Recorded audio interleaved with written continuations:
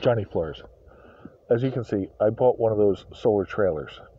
Now the thing is completely standalone. It's got 2,000 pounds, no, I'm sorry, 4,000 pounds worth of batteries in the back.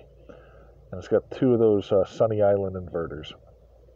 And it's got 10 panels. If you plug shit into it right now, like a heater, a lamp, a radio, what have you, it works great.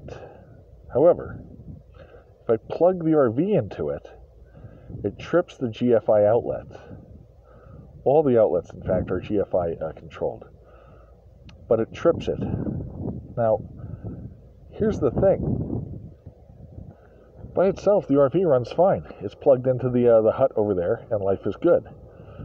But it occurs to me that if I yank that cord out of the wall, and then try to bring it back here, and plug it into this thing, I'm using this extension cord with an adapter, because it's only a 30 amp draw total on the RV. And in all honesty, when I tried this experiment before, I only had the flat screen TV in there going, and that thing draws only 35 watts, so it barely is drawing shit. But here's what I'm thinking. If I pull that thing out of the socket over there and try to plug it in over here, because that RV is sitting up on 4 rubber tires, it is now floating in the world as far as a ground goes.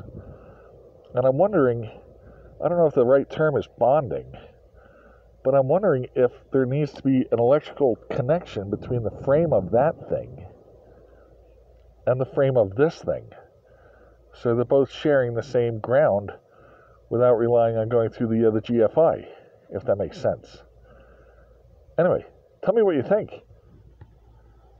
and talk to you later.